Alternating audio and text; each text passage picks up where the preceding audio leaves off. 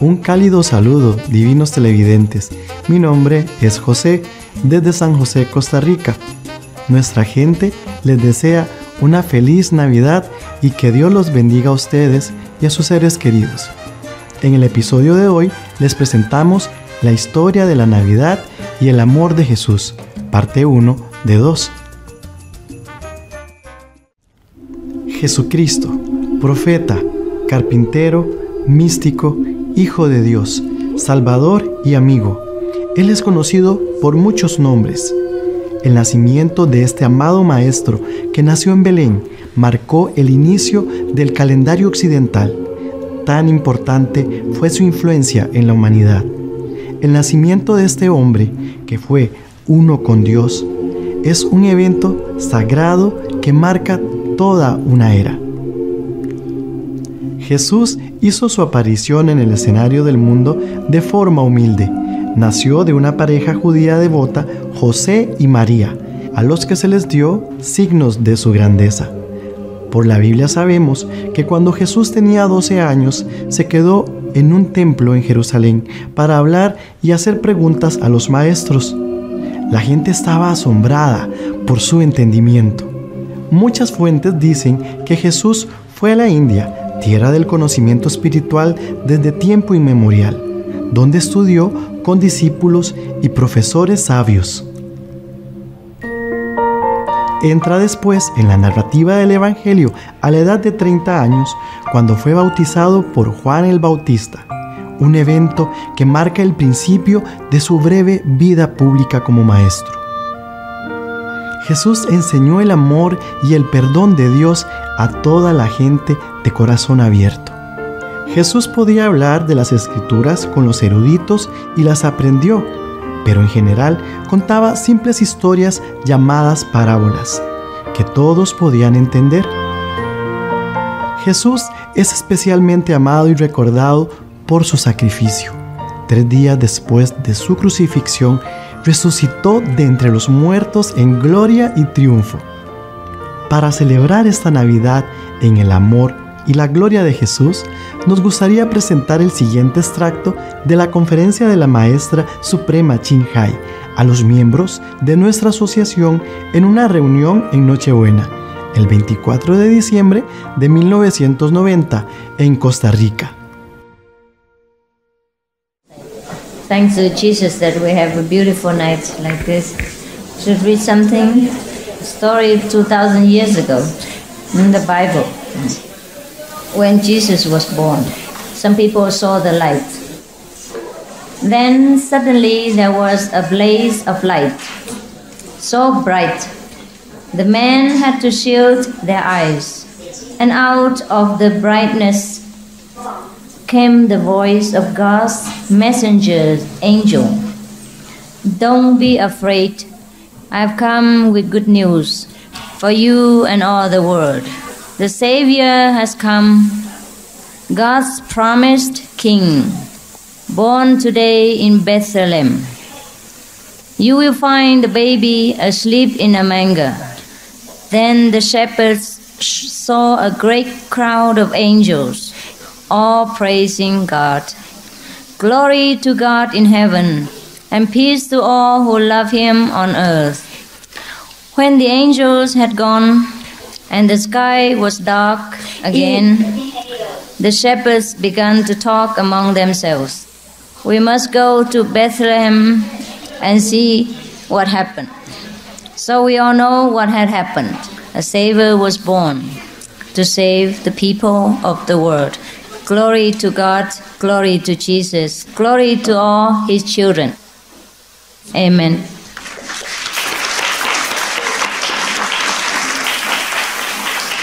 Now we remember 2,000 years ago, a great being was born among ourselves. He was so great that we have no words to praise Him. Only God knows His greatness. We, the mortals, cannot understand. We can only understand when we become as great as He. Now we would often ask ourselves, why is it that Jesus was made to die so quickly when he just reached the prime of his glory, of his mission, that is to spread the message of God. But if he didn't leave the earth so in such a tragic way and in such a short time, probably his name would have been forgotten by now. God has made him sacrifice in this way so that the whole world will remember, so that we might treasure a messenger of God, by whichever name he came. Since the ancient times, our world has always been in trouble. People always err and forget God. So God has always to send some messengers to remind us.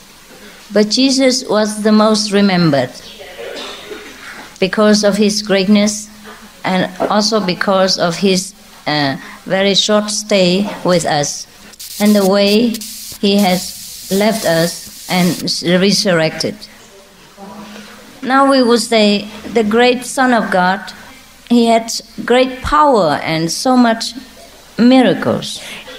Why doesn't he change his destiny?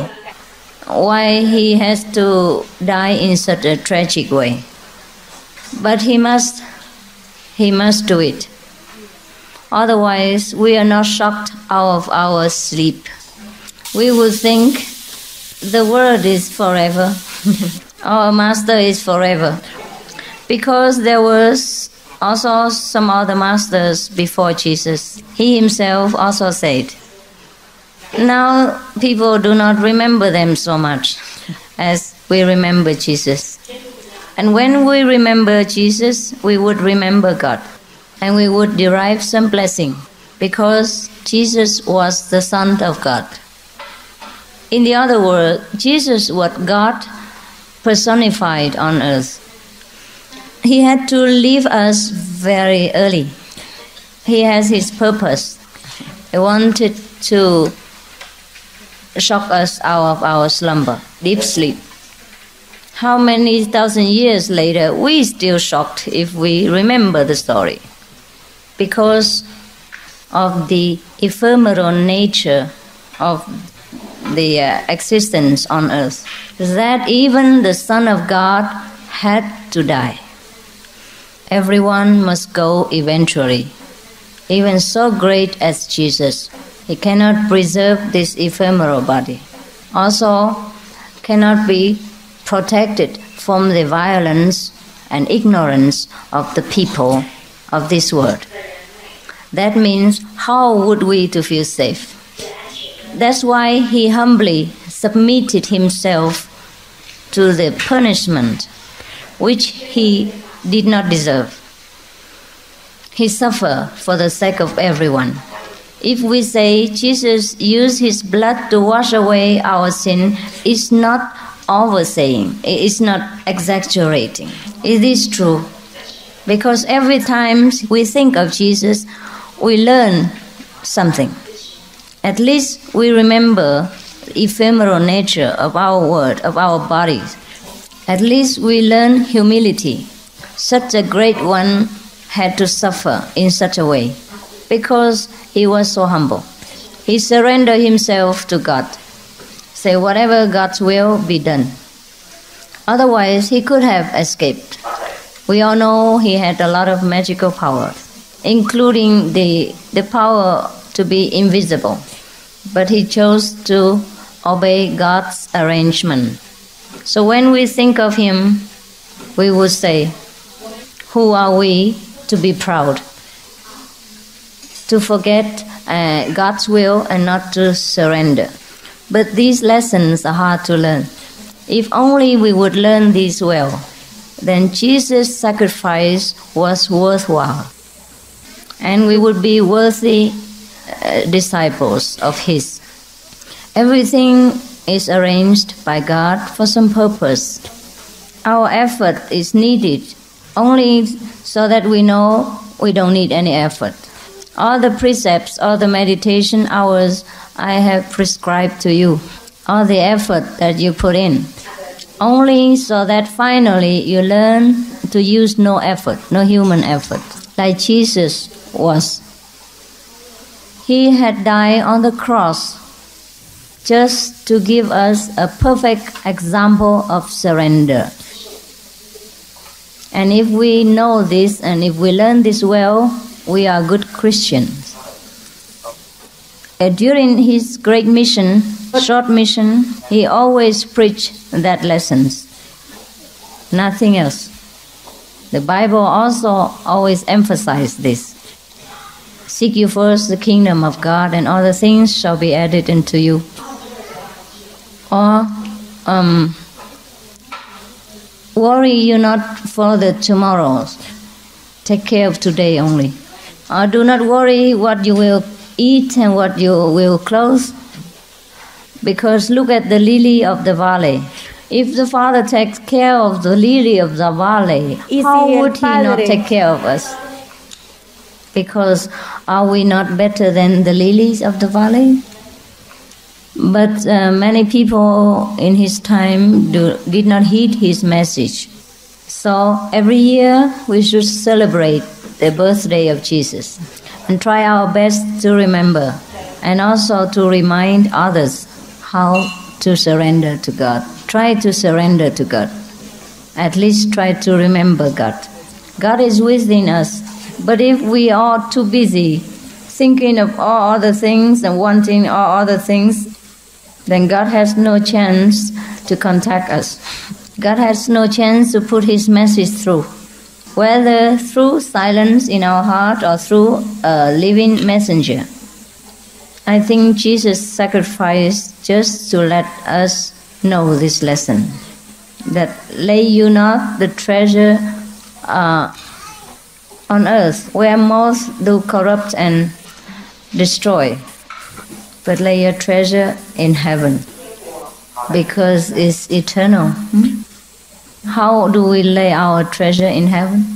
Should we build a safe and put our money inside? No. In heaven, we don't need money. Everything is provided in plenty before we ask. So why is it that Jesus said we should lay our treasure in heaven? It means build up our merit.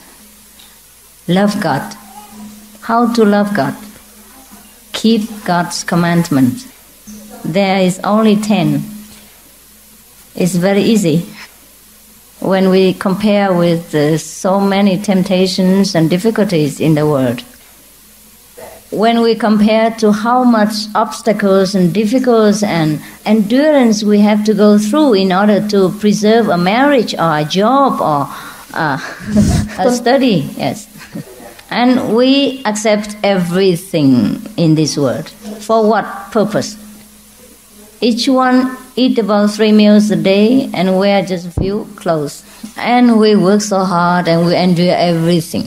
We keep all the rules of the manufactory if we want to keep that job to please the boss. And what does the boss give us? Not much. And God gives us everything if we keep His commandments. And we neglect. Only because God is invisible to us. And God is so liberal. God doesn't come and punch on us every day and say, hey, you don't keep the commandment, you. So we don't fear Him as we fear our boss. Or maybe our relatives, friends, wives, husband, whatever. Sometimes when we are married and we have a very difficult husband, a very difficult wife, and it give us a lot of trouble. But we bear it because we love that spouse or because we fear that person. But we do not think to fear God and keep His commandments.